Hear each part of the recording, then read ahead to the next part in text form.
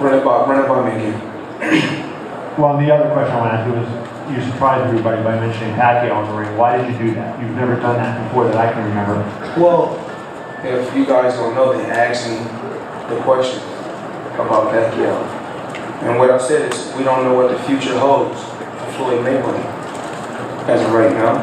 I think, you know, even in the past, when I look at the Pacquiao situation when he fought Marquez, you know, I think he was too focused on Floyd Mayweather instead of focusing on the guy that was in front of him, and then you guys see what happened.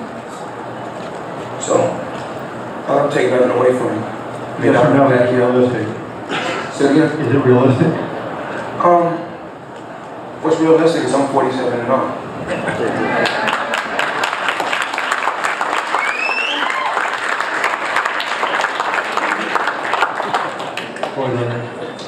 Floyd, friend of congratulations. To follow up a little bit on what Kevin was asking about with regard to Manny Pacquiao, in your mind, what would it take to actually make the fight? As of right now, you know, hey Rich, how you doing? As of right now, I want to enjoy my time off. We don't know who we're going to be fighting today. You know, we don't know what particular opponent. We're not in a rush, because once again, we're the A side. We're always going to be the A side. And we take our time. That's how we got to where we got to. You know, me and Leonard, we've been working together 18 years. You know, I'm pretty sure me, Leonard, and Al, and we'll come up with a brilliant game plan. And we're not sure what the game plan is. Is part of the game plan, regardless of who the opponent is going to be, your plan? Leonard said it, but it's your boss here. He says you will fight again this coming May, and then again, mainly your next fight in May. Is that what you're hoping on? I'll probably fight in May. I may not fight again until September. It all depends on, you know, how I feel. I may fight again in September. You know, I don't think Showtime and CBS is rushing me. I think we're doing good numbers. You know, Steve, when we going again? When we going again? Yeah.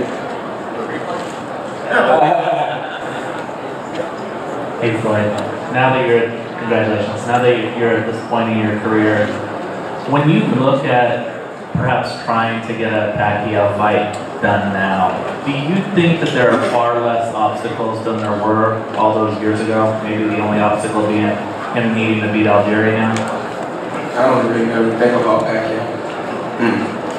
I don't even know him actually. You know, but I wish him nothing but the best. You know, that's not my focus. I got to where I got to. Staying focused on Floyd Mayweather. I can care less about what Pacquiao does. I don't wish nothing bad on the man. But you know, my focus is Floyd Mayweather. That's how I got to where I got to. If I was focused on any other opponents and what they do, I wouldn't be where I'm at today. So I try not to focus on no one else's business. Do you feel like you're at the point in your career now where if you say, I want to fight Manny Pacquiao, it's going to get done? Once again, I'm focused on Floyd Mayweather. I'm not focused on Pacquiao. Well, that is you taking charge. If it happens, it happens. You know, I just had this fight.